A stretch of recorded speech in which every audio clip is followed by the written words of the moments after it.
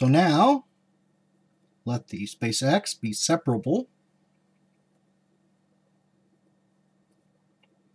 Then, there exists a countable, dense subset D of the space X. Now, since the function f is a bijection, the cardinality of the set D is equal to the cardinality of the direct image of the set D. And so f of D is countable.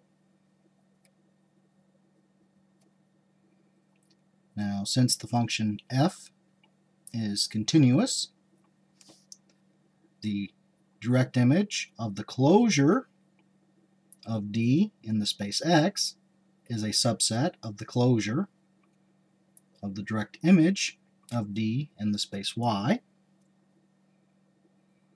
Now, as the set D is dense in the space X, the closure of D in X is the entire space X.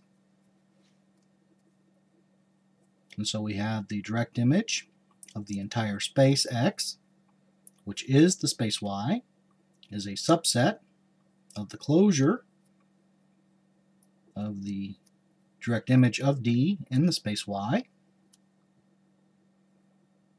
Now, since the reverse inclusion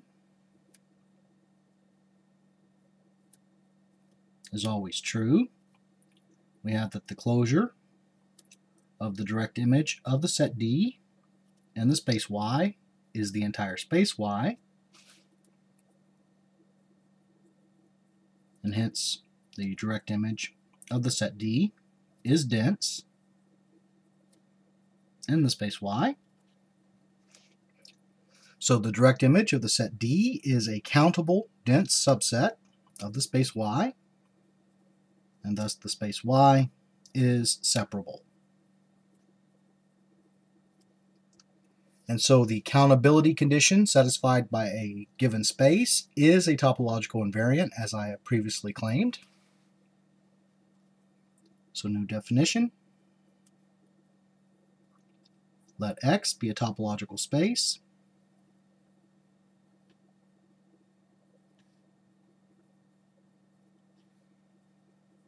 And let the collection script A be a covering of the space X. Then any subset of the covering script A that also covers the space X is called a subcover of the cover script A.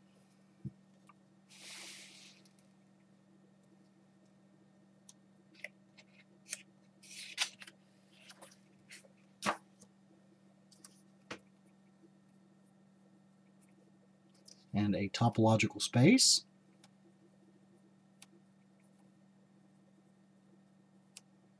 X is compact if and only if every open cover of the space X has a finite subcover.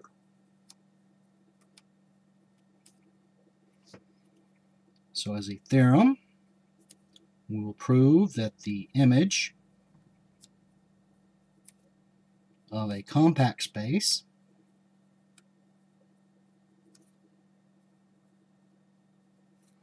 under a continuous map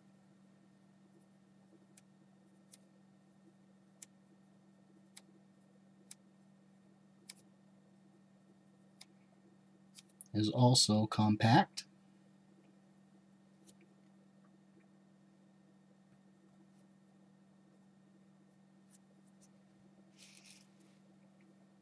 proof. let X and Y be topological spaces.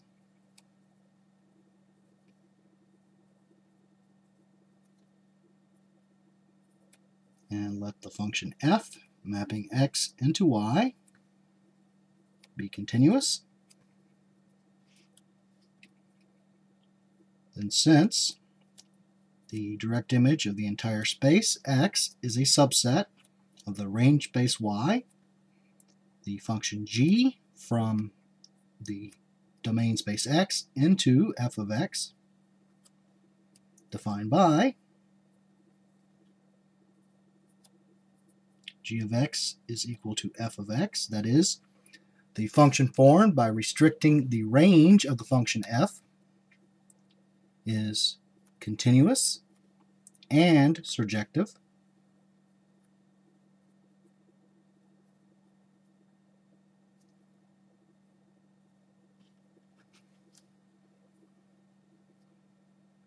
Now let the collection script A, containing the sets A sub I for I and some indexing set I, be an open cover of the direct image of the domain space X, which is the same as the direct image of the domain space X under the map F. That is, f of X, which is g of X, is the union of the sets A sub I, where each set A sub I is open in the space Y,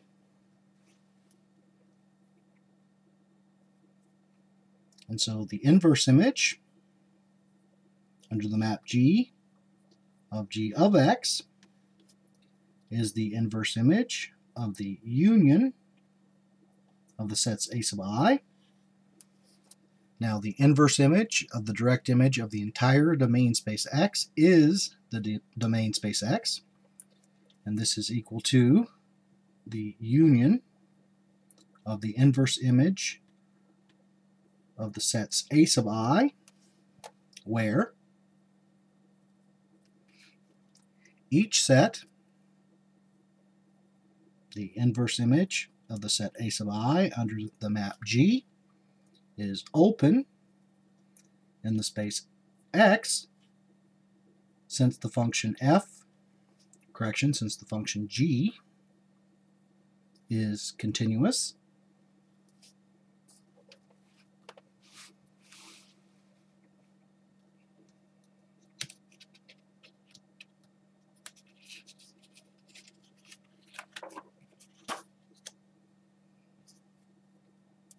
That is, the collection G inverse of A, where A is an element in the collection script A, is an open cover of the space X. Now suppose that the space X is compact, then finitely many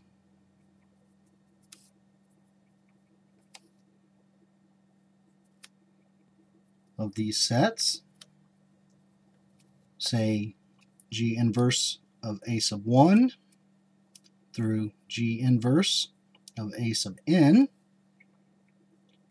cover the space X. That is, the space X is the finite union of the inverse images of the sets A sub I under the map G. And so we have that G of X is G of the finite union of the inverse images of the sets A sub I.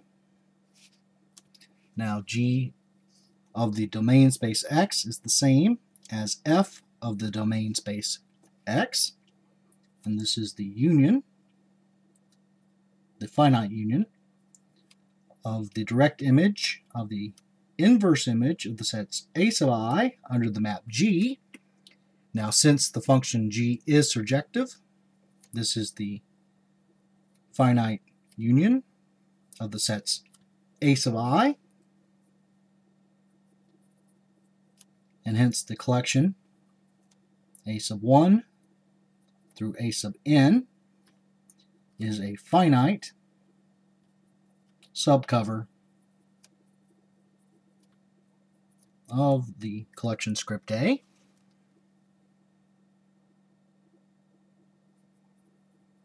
And thus, the direct image of the domain space X is a compact subspace of the space Y.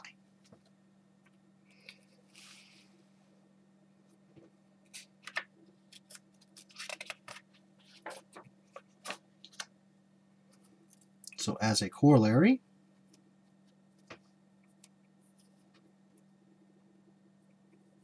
let the space X be homeomorphic to the space Y if the space X is compact, then so is the space Y. So proof: since the space X is homeomorphic to the space Y, there exists a homeomorphism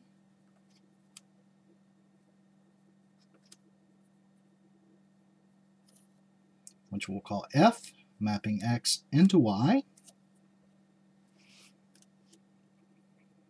So suppose that the space X is compact, then since the function F is a continuous bijection, F of X is the entire space Y and is compact. Now recall that the image of a connected space under a continuous map is connected. So as a theorem, let the space X be homeomorphic to the space Y if the space X is connected. Then so is Y. It's proof. Once again, since the space X is homeomorphic to the space Y, there exists a homeomorphism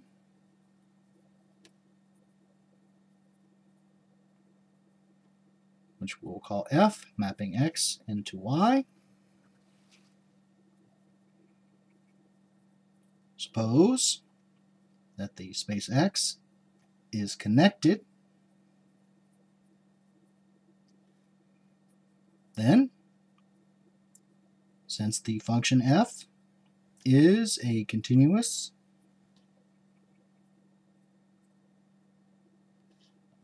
bijection,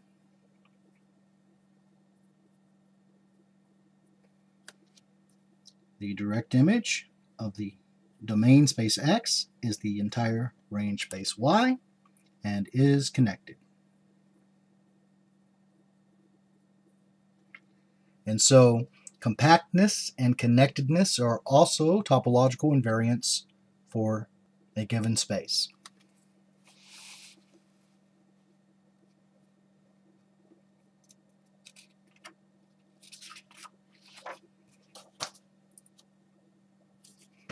So new theorem: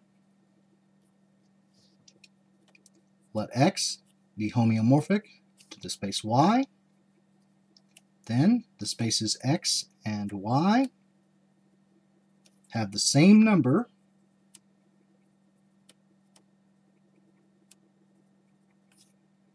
of isolated points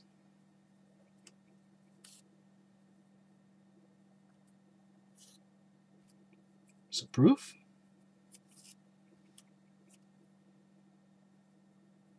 Since the space X is homeomorphic to the space Y, there exists a homeomorphism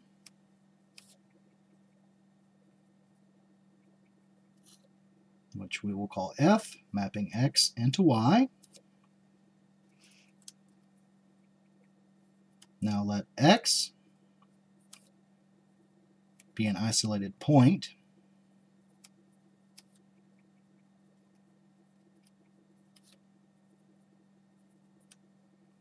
of the space X. Then the singleton containing that point is open in the space X. And since the inverse of the function f is continuous, the direct image of the singleton containing the point x is open in the space Y.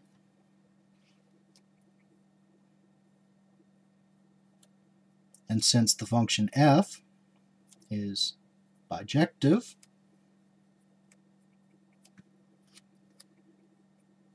the direct image of the singleton containing the point x is the singleton containing the value f of x.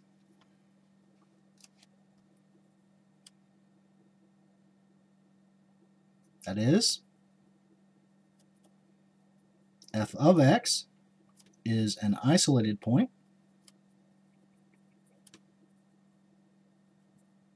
of the space Y. So conversely, let the point Y in the space Y be an isolated point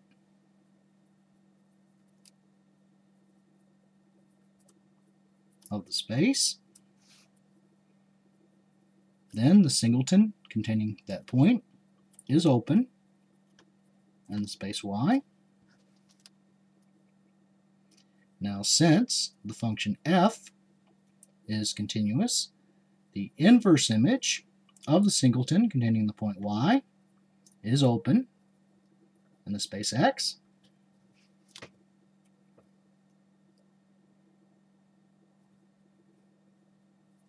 And since the function f is a bijection,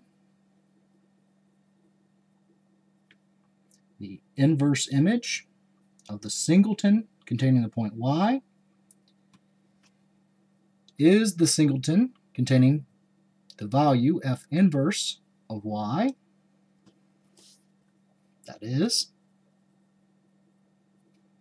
f inverse of y is an isolated point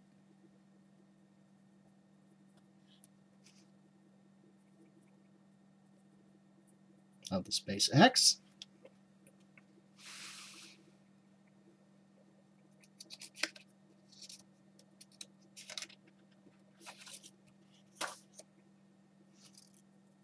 Now, since for every point y in the space Y, there exists exactly one point x in the space X, such that y is equal to f of x, we have that a point x in the space X is an isolated point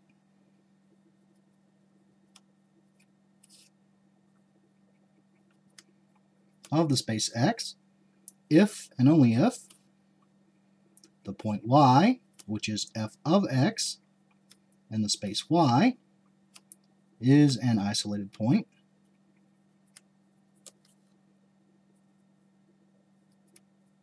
of the space Y. And hence the spaces X and Y have the same number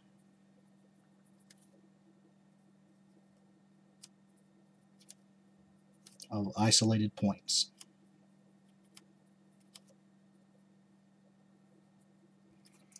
And so the number of isolated points in a space is also a topological invariant.